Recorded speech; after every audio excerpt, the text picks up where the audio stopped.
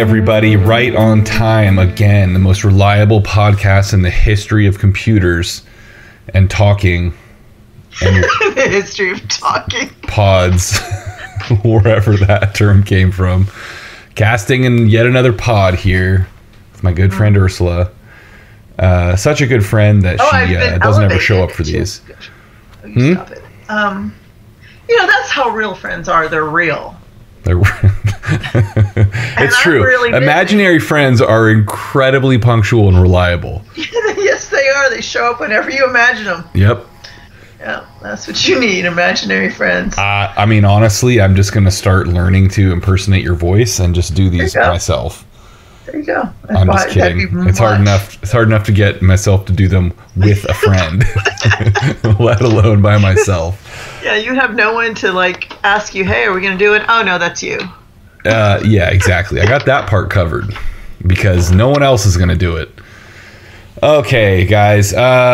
If you love this irregular, infrequent show and you just want to show us how much you love us and you would love us to keep doing it, you can go to patreon.com/catalystathletics and you can be one of those people who gives $1 a month or $5 a month or $2.33 a month. You can make it any amount you want that you're comfortable with financially and also feel tells us the message that you are trying to communicate, that you love us and you don't want us to quit.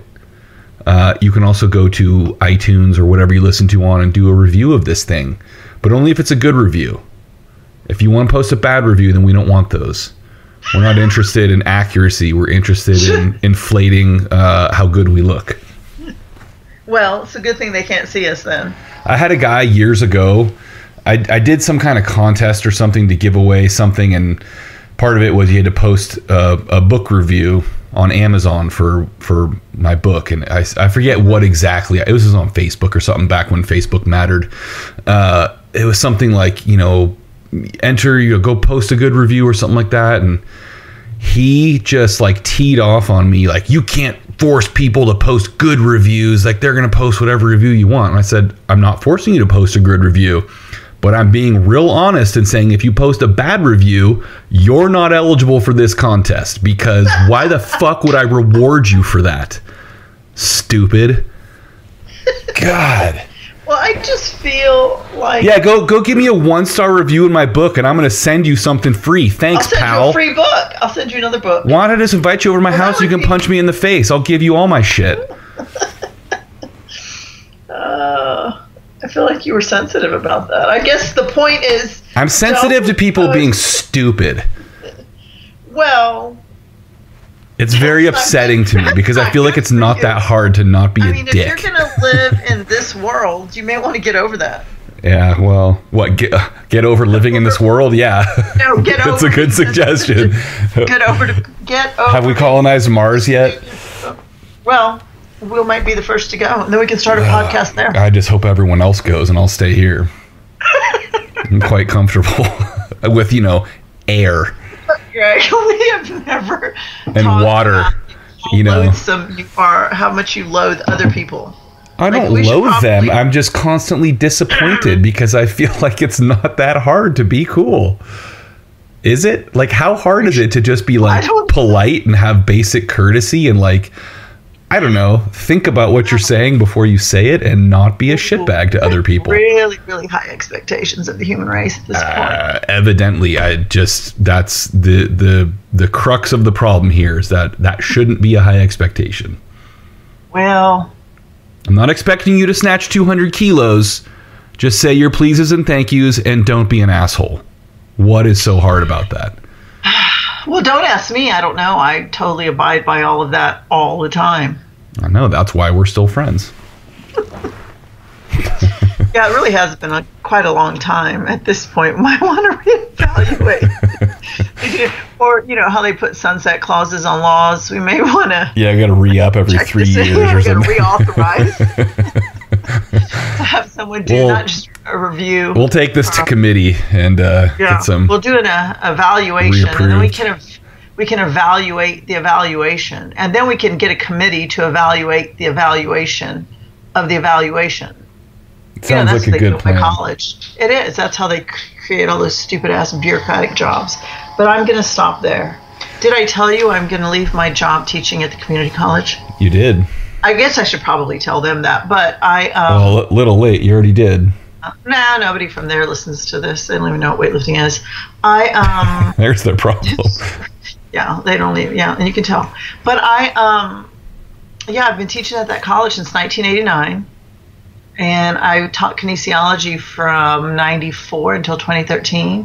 And then I've been teaching in the government department since 2004.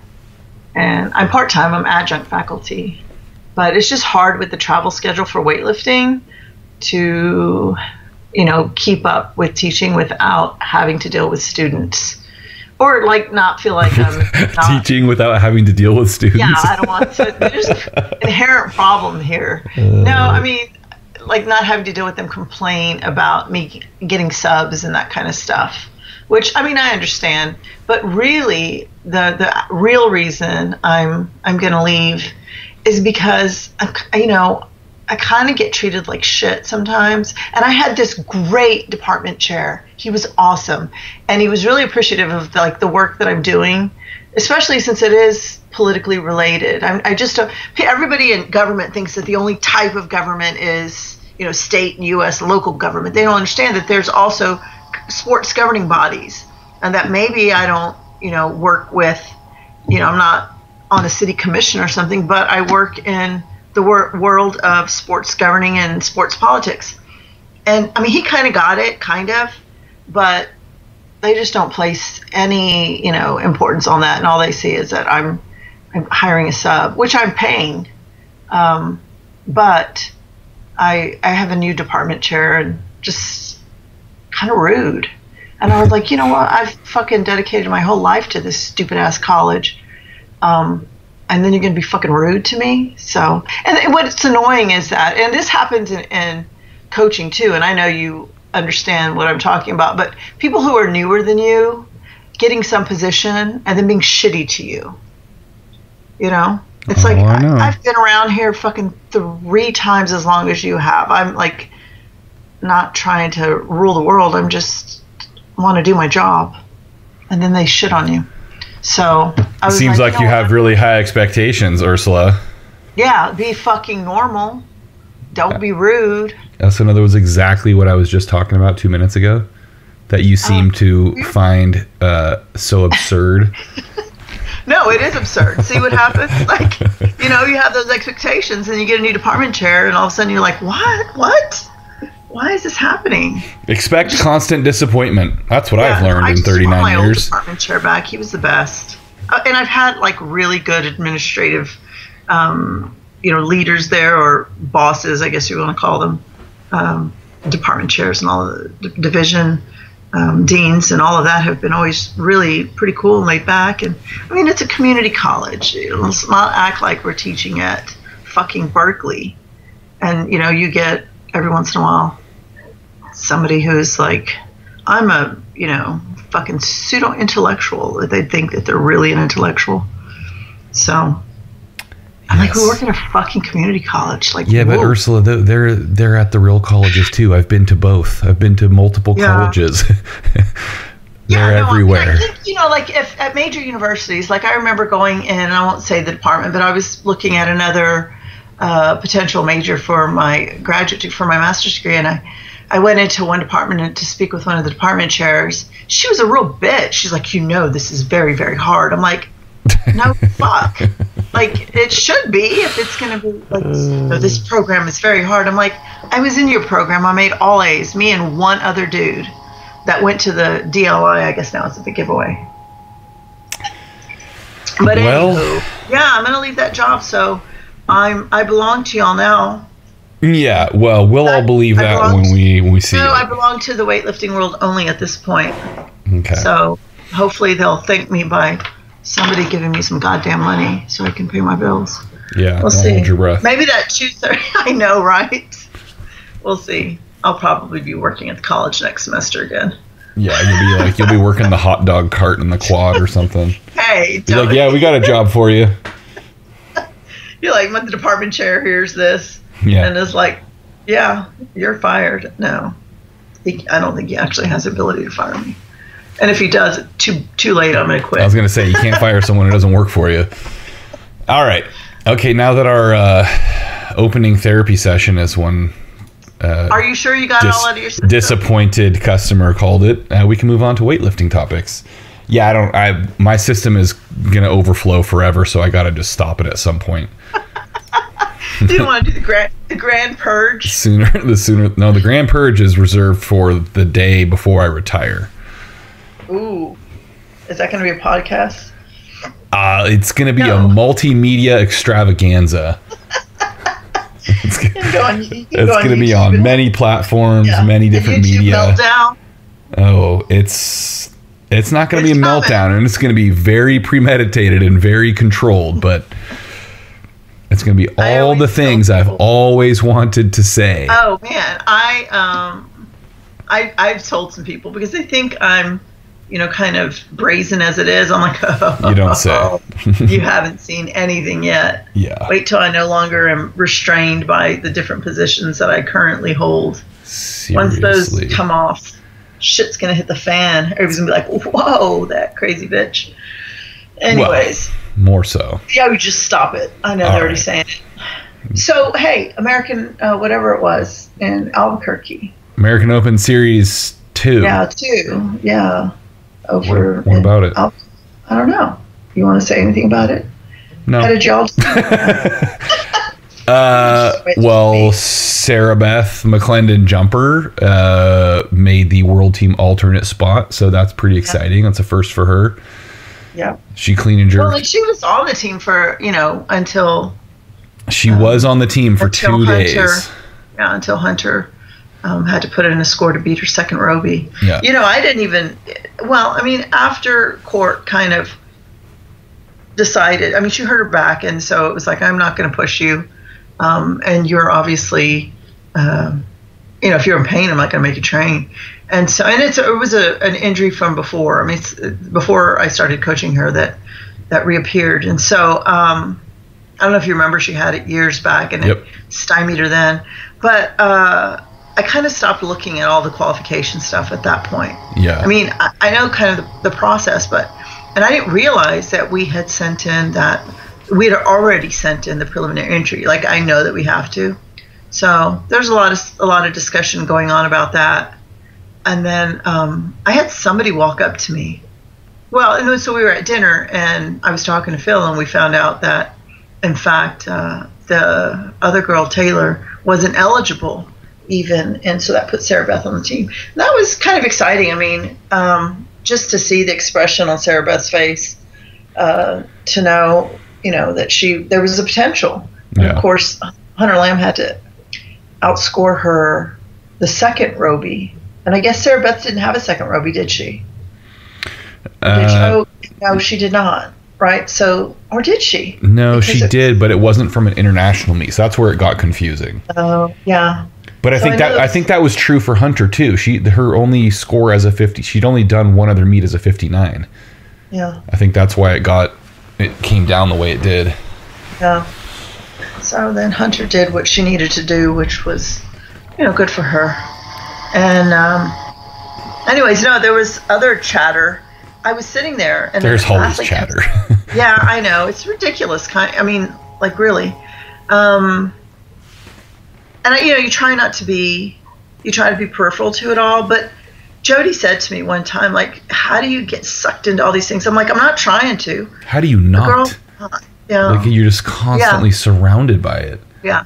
Well, I don't go on Reddit at all Why anymore. Would you? Like, I went on it once to go defend my name because I was fucking being libeled all over the place. Yeah, but it's pointless.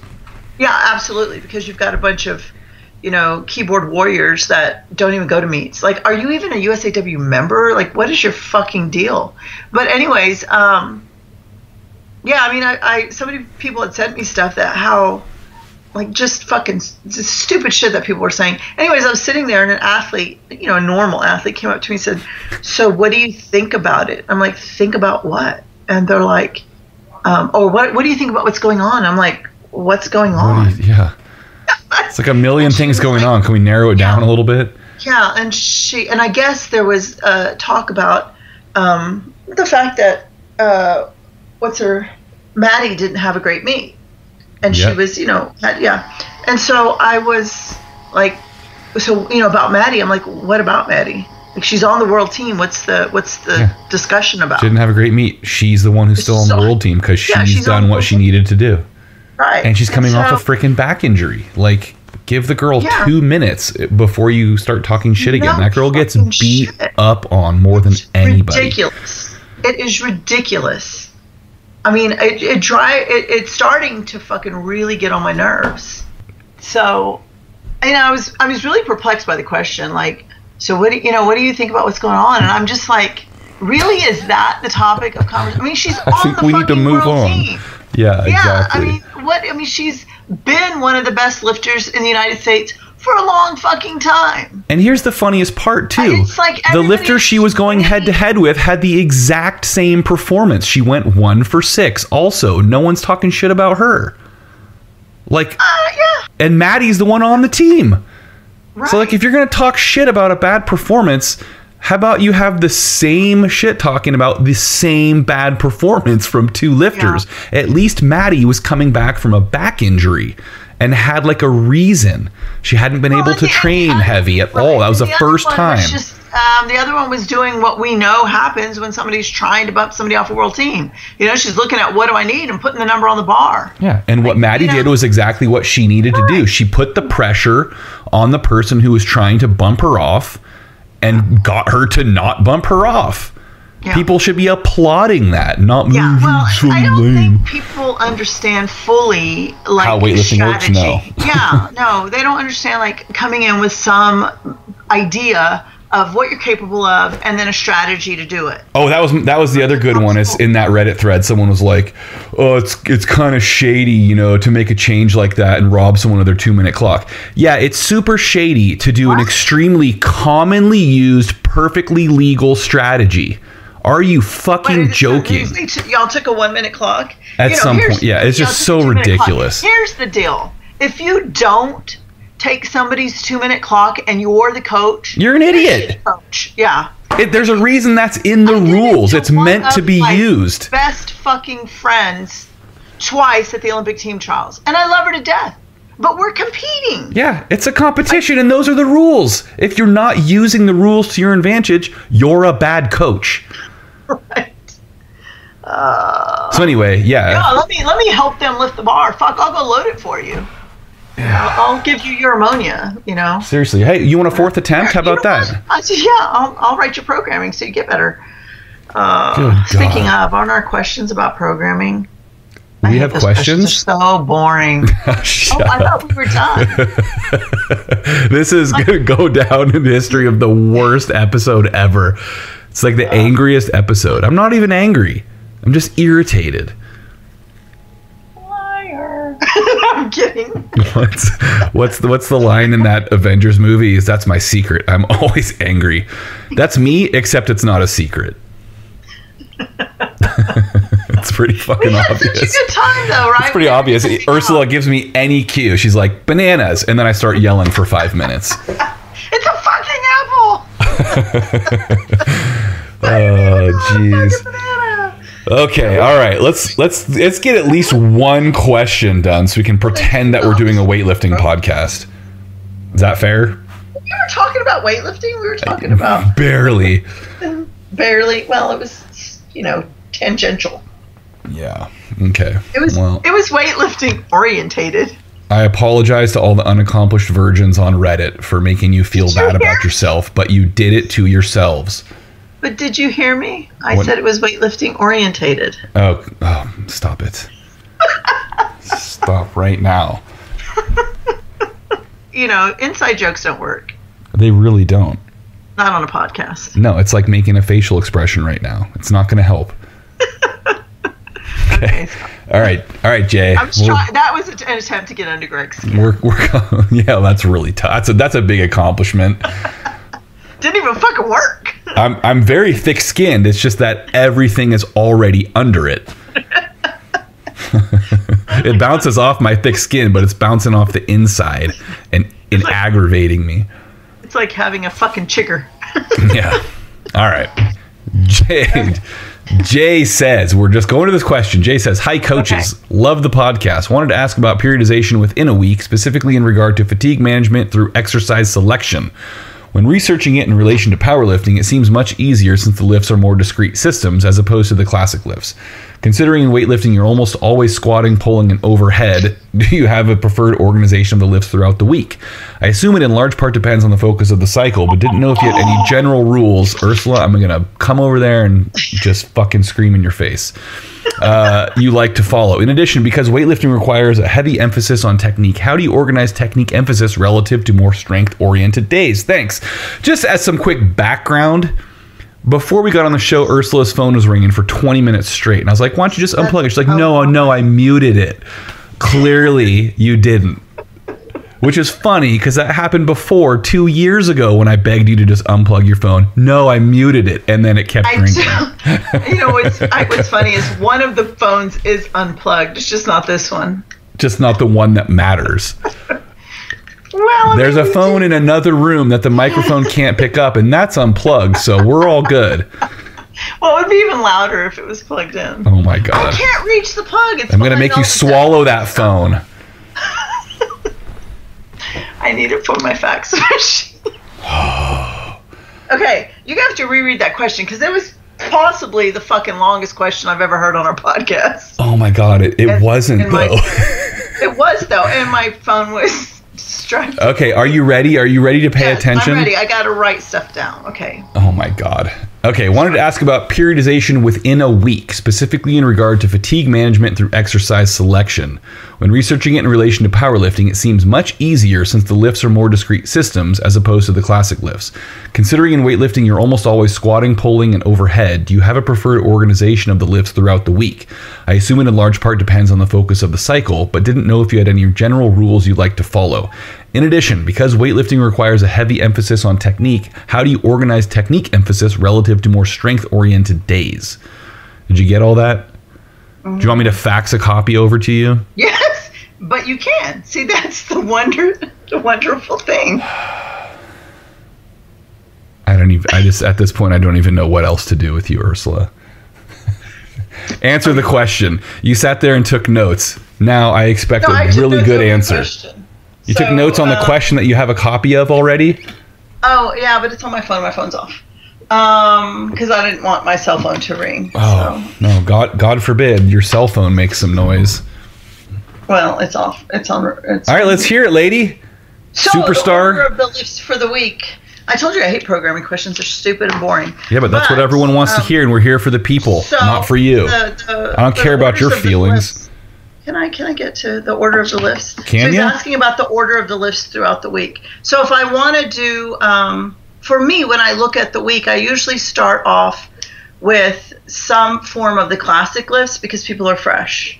And then on the second day, I might give them partials to reduce the fatigue from that. And of course, we also have, our training schedule is Monday, Tuesday, Thursday, Saturday. So we already have some kind of built-in rest. But most people that are, of a higher level or train multiple times a day might need in one of those workouts a lessening of the load, the actual, volume times intensity. And so you can choose exercises that are less rigorous, but also technically oriented or orientated. Which one, Greg? No, technically oriented. And so, so I things like power snatch off the block or faster, by virtue of not being able to lift as much in those, they're going to be a lower percentage of your max, so lower intensity. And if I really wanted to give someone kind of a light day, then I could give them power movements, or I could give them movements from the hip. All of those exercises that are partials, and then instead of are going to help lower the intensity by virtue of the type of exercise they are. So obviously, if I'm doing hip snatch, I can maybe hip snatch at 70. If you can do 75%, that's really good. So if I give them at 65% or 70%, it's decent work. It's akin to maybe 80% snatches, but a lot less overall load because of the exercise and what percentage you can do of your actual 1 rep max. So you can choose exercises throughout the week if you know that you need to build in some rest because you're going to have some heavier days later in the week. We usually do our classic lifts fairly early in the week or on the end of the week when we've had a Friday rest day. And that kind of is I think, quite normal because it coincides with when somebody would normally compete, which is over the weekend. So I think most coaches tend to put classic stuff, you kind of bookend it with classic stuff in the beginning when you're fresh and classic stuff at the end when you're fucking beat down. But to make sure that you're not completely beat down, you can do on either that Tuesday or the Thursday, you can work in some partials or powers, work off the block. It still gives you the technique emphasis. And of course, for pulls, you can always substitute that with lighter RDLs. You can do, and we always do some one-legged work. So either a step up or a front rack one-legged squat or a Bulgarian split squat, like one of those exercises that will still, and actually very useful because it helps to try to maintain some symmetry and strength for, each side. And I would just throw in some, and you can combine them too. So if I know I'm going to go heavy in one lift, just to reduce the overall intensity and load for that day, I would say do a muscle snatch to warm up and then a heavy clean and jerk. Just to kind of build in this buffer so that I don't have, heavy snatch, heavy clean and jerk, and a back squat. In terms of like combining exercises, most of us do a snatch, a clean and jerk, a squat, and a pull in a workout. That's common in a press, or some combination of those. 4 out of the 5, if not all 5. And so I think when you are looking at that, one of my general rules is not to put back squat with clean pull. Or so normally I'll have front squat and snatch pull, front squat and clean pull together, and I'll usually put my back squat with my snatch pull, because when you're looking at the load that's created, if you take your heaviest exercise, classic exercise, a clean and jerk, and you combine it with a clean pull, which is going to be your heaviest pulling movement, unless you deadlift, that would be heavier, but we just do clean pulls that look like deadlifts that look like clean pulls, or vice versa. And back squat, you've now created a really difficult or a large amount of load just by choosing those exercises, unless you go really light like you would see in a recovery week, like the last couple of weeks before the competition, where we're typically doing full classic movements again combined with lighter speed work, but you're doing the full movements as you get closer in. So like if you're looking at an entire programming cycle, you'll see those lifts come in, the classic lifts, primarily towards the end of the strength phase, and then you start doing more and more classic lifts in the strength phase, going into the beginning of your power phase. And so as the number of those lifts, then you might see a reduction in the intensity. But when you first bring them in, you can bring them in at a higher intensity while you're reducing your volume, but not do them so often. So I tend to work on partials in the beginning of a cycle, combined with a lot of conditioning. So more volume on the pulls and squats with a lower intensity, and then move into the higher. And I'm getting off topic now because I'm moving into a 16-week cycle and thinking about that in the placement of the different types of exercises that you would use. But within a week, if you go down to within a week, if you need to make some accommodation because you're trying to get a specific result at the end of the week, like you want them to be more recovered, then doing what would be normally found in as speed exercises, power snatch, or technical exercises like a hip snatch or snatch from power position or pull under, things like that, are just going to be inherently lighter. Okay, I'll shut up now. Okay. I hate questions. Yeah, agreed. My simple brain kind of looks at it like this. If I'm looking at a typical week, as in like typical loading training week, not a tapering week, not a back off week, whatever, I want to essentially alternate every other day with kind of like big heavy day, smaller light day. right? It doesn't get any simpler than that. So my typical training schedule for an athlete, if there's no other reason to do otherwise, would be Monday through Thursday, Friday off, train Saturday, Sunday off. We may do Monday through Wednesday, take Thursday off, train Friday, Saturday, but it's essentially going to be the same for what I'm about to say.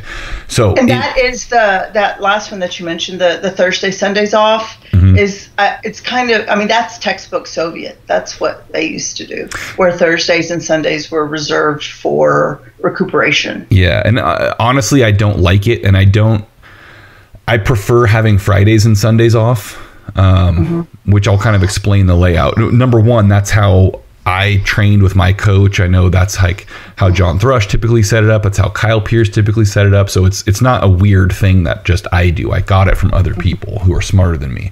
But I do have some athletes who do the Thursday and Sunday off because that's just how they have to train because of their schedules. And it works fine. At some level, you have to accommodate, real lives, which in the what Soviet era they didn't have real lives. Yeah, you were just indentured servants, right?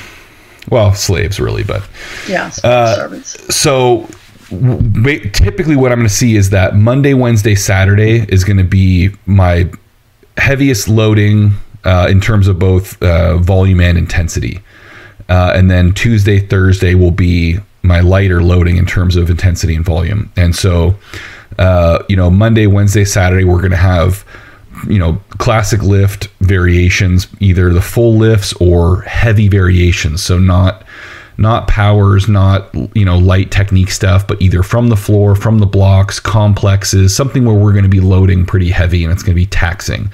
We're going to have our heavier pulls, pull variation, so any kind of pulling or deadlifting stuff, and we're going to have heavier squats.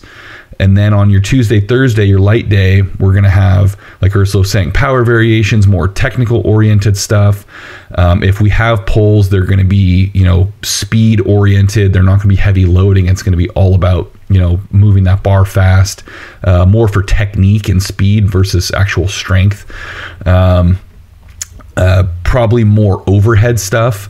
So that's typically on those days you'll see a lot of like jerk specific stuff, push pressing, overhead squat, snatch balance, that kind of thing, where they can be tough exercises, but as far as what they do to the body systemically, they're not super taxing.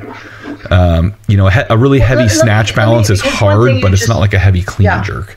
Let me add something there, because I just want to, before I forget.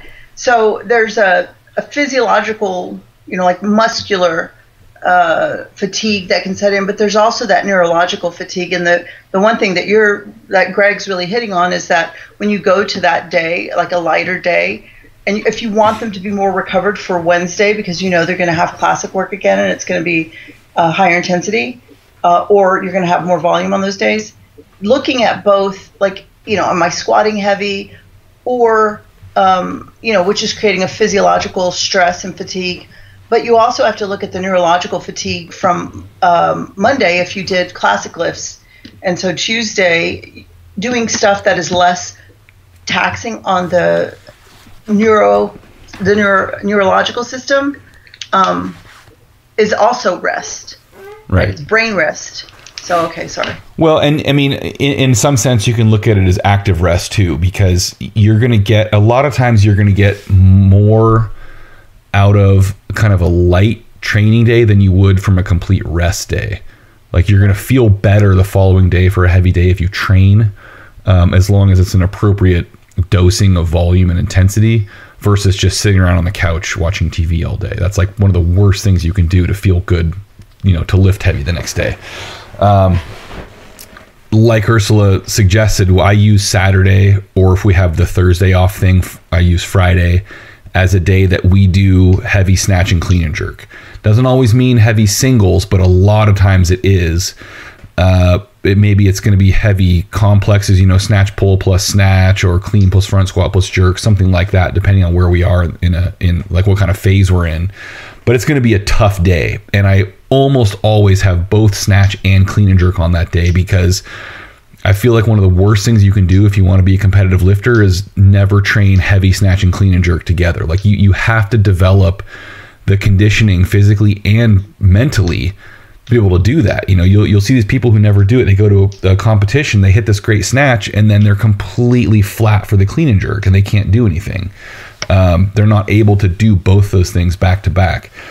During the week, kind of depends on the lifter, but especially the earlier on, or the newer the lifter is, I'll tend to group things. So I'm going to have a snatch day on Monday, a clean day on Wednesday, maybe a jerk day on Tuesday. So some kind of snatch pull. And then I agree with Ursula, where I'll usually do a back squat on the snatch day and then a front squat on the clean day to kind of mix that up and kind of make the total loading a little more balanced. But that, technically it's when you're learning and developing the movements, you tend to get better results if you're doing the same type of movement and those related movements together in one day versus mixing them up. Once you have pretty well developed technique, it doesn't really matter. And I like doing what Ursula said is, maybe you have on Monday, you've got a heavy snatch, but then you have, power clean and jerk, or just some kind of lighter clean and jerk related thing, or jerks, but then you have your heavy snatch pulls, your back squats, whatever it is. So you're getting exposure in that case to both snatch and clean and jerk, but one is clearly the emphasis and the other is more focused on the movement versus like trying to create a more physiological adaptation response. That makes sense. Does that make sense? Yeah, it does. Well, when I trained with a Bulgarian coach, we did snatch and clean and jerk almost every day. So I put snatch and clean and jerk a lot. Yeah, together a lot. But I didn't have like a general conditioning because we did high intensity. So the workouts tended to be high intensity with not enough volume to really condition me. Yeah. And it's interesting. Because I didn't do it multiple times a day. I would just have, the one workout a day. Thank God I didn't have multiple times a day. I would have died.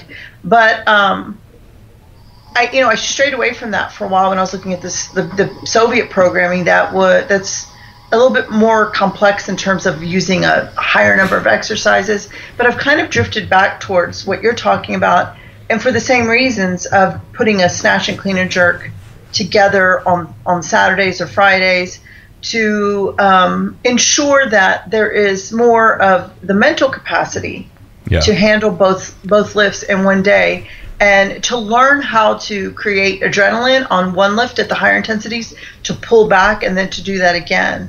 So there's some adrenal effects that you can start to try to manage if you put them together, and the athlete kind of learns how to have both of those lifts in one day without burning themselves and putting all their emphasis on the snatch, and then just kind of getting through the clean and jerk, which I see happening to quite a lot of lifters. Well, and it's why we'll see a lot of 5 or 6 performances where people go, make all their snatches, and then they only make 2 clean and jerks, because by the 3rd clean and jerk, their adrenaline has already started to go down, and that's when you need it the most. The other thing with training the snatch and clean and jerk together a lot of the time is that learning how to still get it up for clean and jerks and have good clean and jerk days when your snatches went sideways. Yeah. So people will fall apart. You only made 1 for 3 snatches. You hate yourself. You're the biggest loser ever. You still got 3 clean and jerks to make. You can still put up a big total and, potentially medal or make the total you need for a team or whatever it is, if you don't convince yourself that you suck and you can't do it. Yeah. Right. So I think that's a good lesson too. Yeah. One of my lifters this week, and we had not put snatch and clean and jerk because we've been working so heavily on technique. Yeah. So we had not done them together. So an athlete that I'm working with almost lost it over the snatch, and I was about to lose my shit on her. Like, you cannot. And I've seen at high level athletes like at the Olympic team trials, and I want to say it was the one in Atlanta. What Olympics was that? 96. 2000. No, not the Olympics in Atlanta. No, the trials that we had in Atlanta. Oh, that was 2008. Okay, so there was a lifter there trying to make the Olympic team, and she was like literally the best lifter that we had, and was about to lose it because snatches didn't. She needed a certain number of snatches. She knew what she could clean and jerk, and she was better at the snatch and the clean and jerk. She just needed to match 2 lifts together. And once the snatch wasn't what she needed, she knew she was going to have to do more in the clean and jerk. She started losing her shit. Yeah. And I literally slapped her. I was like, you have to learn how to handle a shitty snatch day, like you were saying, and still work yourself up, because now you need, now she needed to clean and jerk more. So it was like at that time that you need the mental strength and resilience to get through, to just move on. And it's really hard when athletes don't do that on a regular basis to be able to handle, like, some level of failure on the first lift, or perceived failure on the first lift, and still be, then to be even more determined, because that's what you want the response to be. Yeah. Besides the ability to endure through, and when you think about a weightlifting meet, it's like overall load and volume is so low compared to what you normally do in training. It's just that neurological effect from and the adrenaline that is wearing you down. Yep. That you have to train for, and that's what doing that can do. And when you think about it, if I train all week, my Saturday that's going to feel a lot heavier than on a competition week where I'm tapering. Yeah. So the idea is that you're having to do it after a week of stress, and then to still do it, which should give you some confidence on a week that you're recovering and you're doing lighter work through the week, to go in and say, hey, if I could do these numbers when I was tired as shit, I really should be able to hit them. Yeah. Well, and to get back to the actual question, he's saying, basically, how does this work, since you're squatting, pulling, and doing something overhead basically every single day? Like, how is it possible you recover from that? And I've gotten that question a million times before, and the answer is because you're modulating the volume and intensity every day, and because over time you're becoming conditioned to those movements. The thing with weightlifting, like, you don't really get sore very much, right? Because the movements are not novel. You're doing the same thing over and over and over again. It's like you don't get sore when you walk, because you walk every day. If you do pull-ups every day, you're not going to get sore no matter how many you do, because you're so conditioned to them. Now, if you do a different exercise every single day, you're probably going to get sore from it, because it's a novel thing. That's what creates that extra bit of the need for the muscles to recover on a structural level.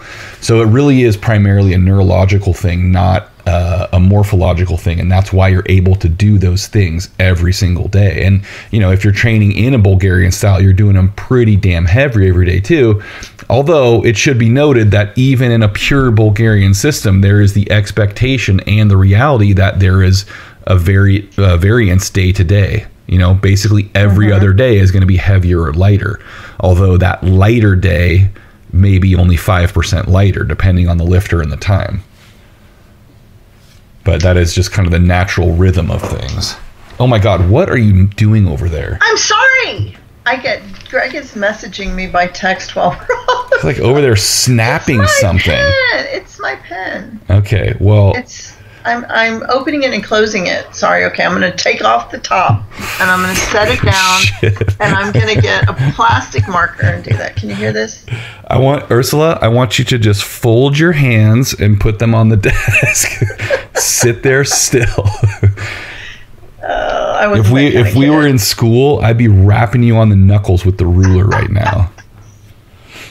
Well, I'd wrap you on the face with it. Probably. We'd have a ruler fight. Yeah, no doubt. Thank God we were never in school together. Oh, geez. All right, Jay. I think we got you pretty good on that one. Let's move on to Anders.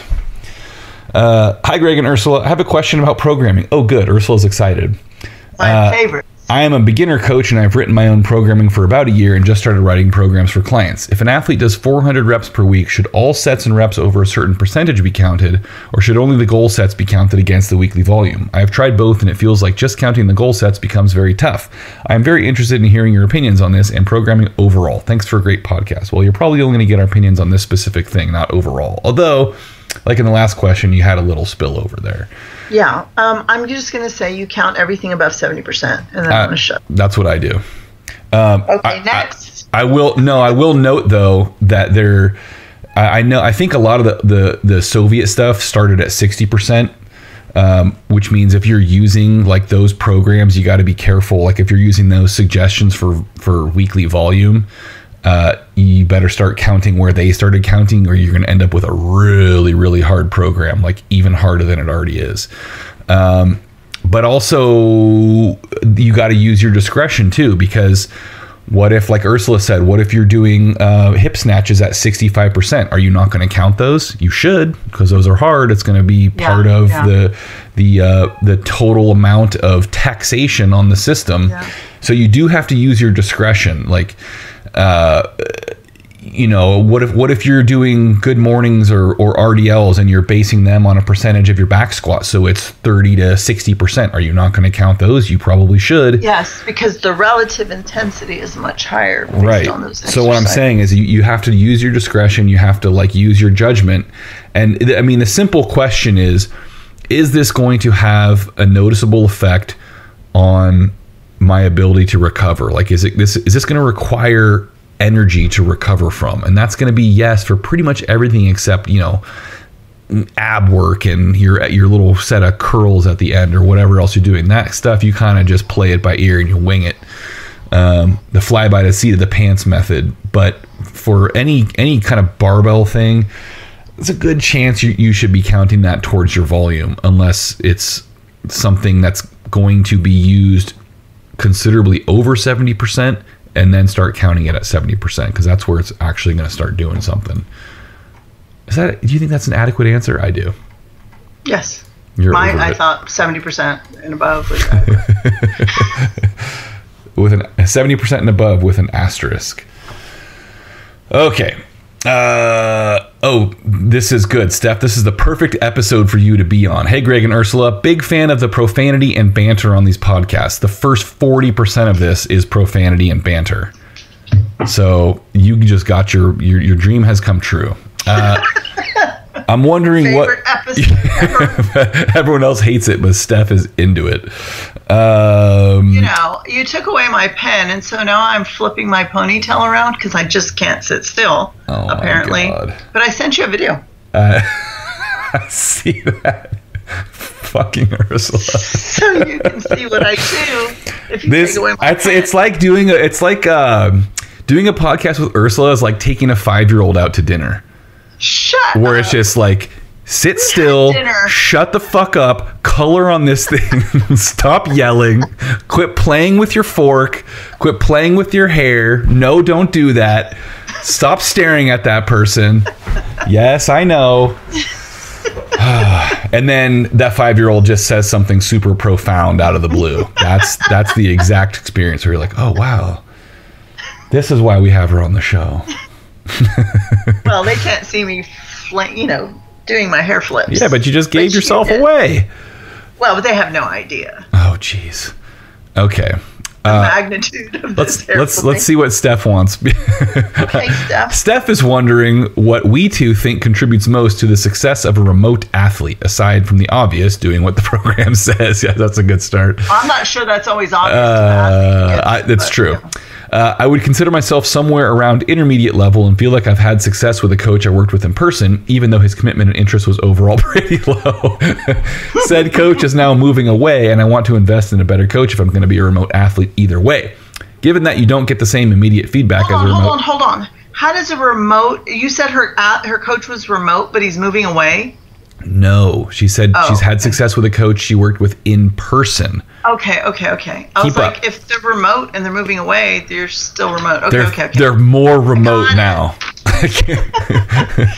It takes longer for the text message to get to her now. Different time zones. Okay, go ahead. Given that you don't get the same immediate feedback as a remote athlete, what do you think best sets up an athlete looking to become more advanced when they don't have the ability to work with a coach in person and are still fairly new? Thanks. Okay. Well, yes, number one, doing what the program says. But that's like that should be a no-brainer. That shouldn't even be discussed, even though it has to be with some people. Like, hey, here's a suggestion. Do the thing I told you that you need to do. the number one thing, and I say this as someone who coaches primarily remotely for the last 3 years, since we moved out of California and into the wilderness. Yeah, no lie. Yeah. You have got to communicate with your coach, and you have got to take the initiative to do it. You can't wait around for them to like check in on you 5 times a day, because very likely you are not their only athlete, but they are your only coach. So the onus is on you to give them as much information as possible. And if it's too much, they'll tell you, like, hey, I get it. I don't need to know the color of your urine today. But it's if your urine looks like Coke, then please tell me. Yeah, don't even call me. Just call me from the ER. Give the nurse my phone number. I wrote down, as you were saying all of that, before you answered, feedback, which is what you're talking about. I said it first. I said that before. I wrote it down before you even said it. I win.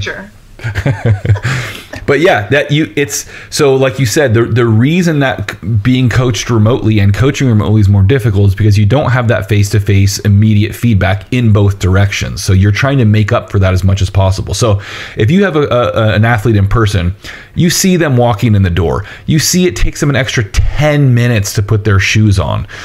You see all the signs like, wow, they're really tired today. They're in a bad mood. You don't see that with a remote athlete. All you see is the actual set. So if you're not saying, hey, I only slept 3 hours last night because I had to take my cat to the vet at 3 a.m., whatever it is, I need to know that, because otherwise, if you train terribly that day, I'm going to think, what am I doing wrong with this program? Right. What do I need to change? And it could be the program is fine. It's just that you're responding to something totally unrelated. So give your coach a chance to do the best job he or she can by always, communicating that kind of information. Like, give them a sense of how things felt. Don't just say, hey, here's, my 5 sets of snatches. This is what they look like. Tell me, these felt really easy, or these felt really heavy, or these felt fine. I just kind of felt inconsistent. I wasn't focused today. Whatever it is, like, that goes a long way to helping your coach determine if that program is appropriate, or, something needs to be changed, or it's totally fine. It's perfect, whatever the case is. But again, you need to take the initiative to do that. Don't wait around for them to ask you a bunch of leading questions to try to pull it out of you. They don't have time.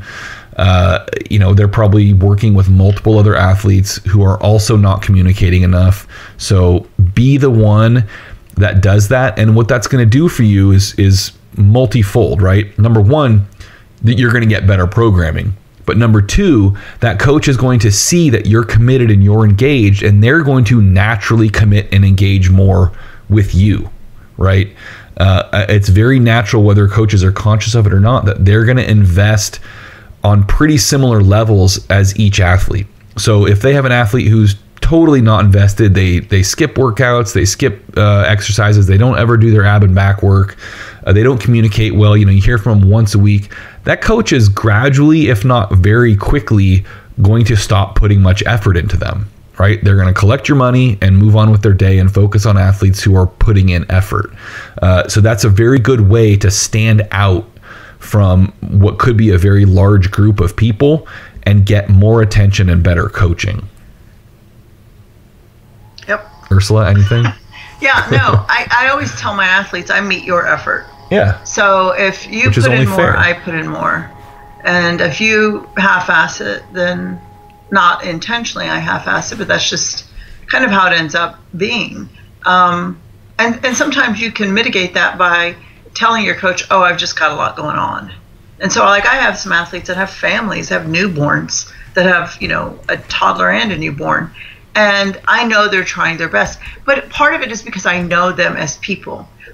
One of the problems for me with remote athletes is if you never meet your coach, I think it's a little bit more difficult to understand how the other communicates. Yeah. So if you're not giving back, the amount of information I need, maybe you're just reserved. It's not that you don't give a shit. You're just kind of a reserved personality. And I would know that if I actually knew you. So like one of my rules is, if I'm going to coach somebody, I have to meet them. like no matter whether you're going to be remote or not. I want to know the personality of the person that I'm working with, and know a little bit about them in their lives, what they do and how they function, especially if I don't see you every day. Not to be a plug again, but the book that Amy has is really good at has all these different assessments, or information that you need to fill in about what you did that day, what's going on. And if you're not talking to your coach regularly or messaging back and forth, I think it's good to have all that information so that if you talk to them, because I know a lot of coaches that just, if they have a phone call with their athlete, it's usually like once a week or a FaceTime. And of course, something like FaceTime is good to get like in-person coaching without the person being there. But it allows you to say, oh yeah, on that day, okay, I had shitty snatches, but I had just had to pick up my kid who was sick from school, and then I went to training, right? Or I was late to training because I don't know, I was behind a car accident and I had to rush the workout. And so, if you note that stuff, you'll remember it. If you don't note it, you will not remember. Yeah. You'll just end up remembering I didn't have great snatches that day, and you won't know why. And if you go to not having a conversation over a couple of weeks, then you won't remember at all, like exactly what was going on each day that was affecting your workout. And if you're living a regular life, those would be things that you would want to include that could impact. If you almost got into a car accident, there's like a huge surge. Your fight or flight response kicks in, and then you go to work out and you feel like shit, and it's because you just experienced something that was fairly traumatic. But writing that kind of stuff down, you might remember that if you actually did wreck. The relationship with the coach, which is basically what I'm talking about. And Greg meant, feedback goes two ways. I can tell you what I see, but you have to tell me, like Greg was saying, how you feel. So feedback goes both ways. You expect feedback from your coach, and that's a reasonable expectation.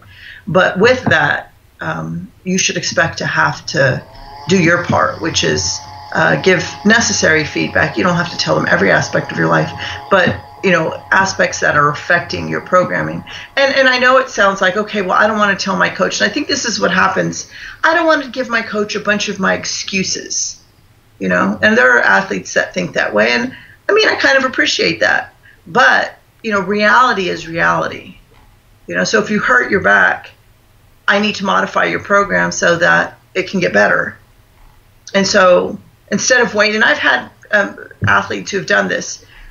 They said they finally tell me their shoulder hurts, and I'm like, or their knee hurts or something. I'm like, well, I can't do overhead stuff right now because my shoulder hurts. It's like, okay, so you had some sort of an acute injury, and usually it has nothing to do with weightlifting. It's like, they reached behind them to get the pacifier for their child, right. And they pulled their shoulder out. I had like a chronic shoulder problem from doing that, but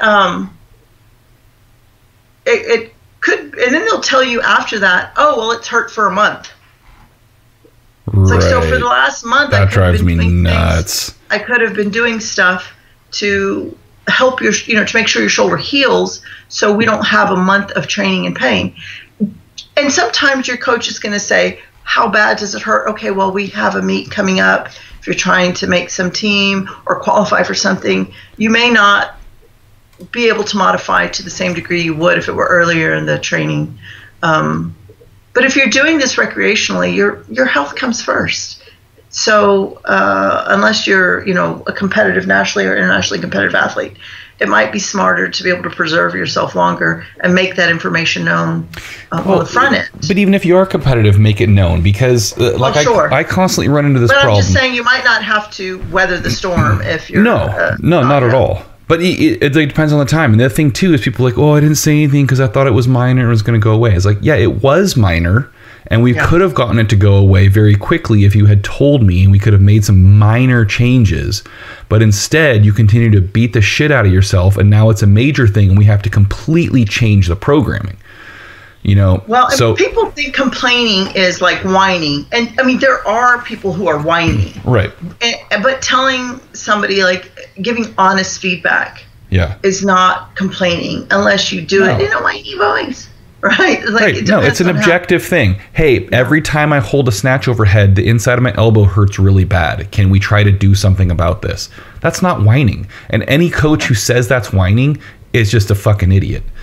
Yeah. So, well, I think, weightlifting has this rap that you have to be super tough and you have to endure. You do, but it doesn't mean you're stupid. Yeah, right. Well, I don't know that people always differentiate. And so it becomes, the coach that you choose shouldn't have that mentality either. No. You're just going to have to suck it up. That there is that does exist in weightlifting but I mean, you have to take care of your body if you're going to do big lifts. Yeah. And sure, at the highest levels, athletes go in with, these minor injuries and pains, but they're not so bad that they're changing like how they lift, or if they are, then they're stupid, right? Because they're going to end up hurting something else. Right. So, I mean, and that's the whole idea. Like, my right shoulder hurts. Oh, shit, now my left hip hurts. Oh, shit, now my right knee hurts. It's like, yeah, it's traveling across your body. Right. So you need to, because you're compensating how you're moving. So, yeah, that kind of coach-athlete relationship and developing an open communication line, I think is really the basis of a good coach-athlete relationship that should exist whether you're in person or not in person. And if your coach doesn't want to know anything about you or your life, then they're probably just taking your money. Yeah, there's a good chance they're just taking your money and giving you the same program they're giving every other one of their clients. Which means you don't have to tell them anything because they're not listening anyway. Well, and it's something too if you tell them, okay, well, it hurts when I, do a specific exercise, and then on the next week you're doing that exact same exercise. Right, that's a pretty good giveaway. Yeah, that they didn't make any kind of modification in the program. Yeah, I have no access to a power rack. Oh, I have jerk supports every week forever. Cool. Yeah. Nailed it. Okay. Nailed it, coach. Good thing I'm paying you $100 a month. Okay, that's it. We're done. We're moving on with our lives. Oh, I thought we had another question. Yeah, we did, but we fucking talked for 25 minutes about totally unrelated stuff and wasted everybody's time. So. It was about the only thing that was unrelated was my community college story that I'm going to quit teaching for at least a while. At least a while. Until I'm moving in with you. So tell Amy to get that little house next door cleaned up because I might move there soon. That would be wonderful. Then we could do podcasts every day, Greg. Every day? Yeah. I can think of so many things I'd rather do. Oh, yeah. This is all me that's become difficult to do podcasts. Oh, yeah. Greg isn't, overly enthusiastic. I'm enthusiastic. I'm just, busy. You have nothing to do, Greg. Yeah. Not much. Okay, guys. Well, thank you for bearing with us through these turgid episodes. Did you say turd episodes? Turgid. I know, I heard you. I don't know when the next one's going to be. We're going to do our best to get another one out as soon as we can. That's the new schedule, is as soon as we can. Here's my question. What month is it? Oh, it's going to be August. Okay. It's basically August. By the time we're done with this, it's pretty much August. So we'll see you around October or so for the next one. No, August is not good for me. Yeah, you heard it here. It's not me. Yeah, August looks packed. September is world. Okay, we don't need to do this on the podcast episode right now. Let's do this. Let's do this when we're not recording. Guys, thank you very much for listening. I appreciate it. If you like it, stop listening to Ursula right now. Go post a review on iTunes, Google Play, whatever else you listen to. I appreciate it. Patreon.com/CatalystAthletics. Throw us a couple bucks here and there if you can. We appreciate that. If you can't do either of those things for some reason, like you're super broke or you don't have iTunes, just share these things on anything. Tell your friends, tell your family, make your little sister listen. I don't care what it is. All that stuff really helps. All right, guys. Thank you very much. We'll talk to you next time. Ursula, say bye. Bye. Thanks, guys. Your little sister.